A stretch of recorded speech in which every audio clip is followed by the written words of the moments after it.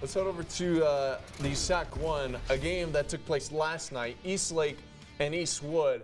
Scoreless game, Eastwood in the red zone, looking to get their first score of the game, but Dominic Soto has different plans. Interception, and he's going to take this one all the way back for 6 points. Jason, Eastlake just looking pretty impressive so far this year, right? Yeah, their defense looks really solid. Dominic Soto, man, he is their playmaker. He has so much swag, man. I like the way he plays. Dominic Soto, swag. Nice. Does that show my age, yeah, swag? No, I'm just saying, that's cool.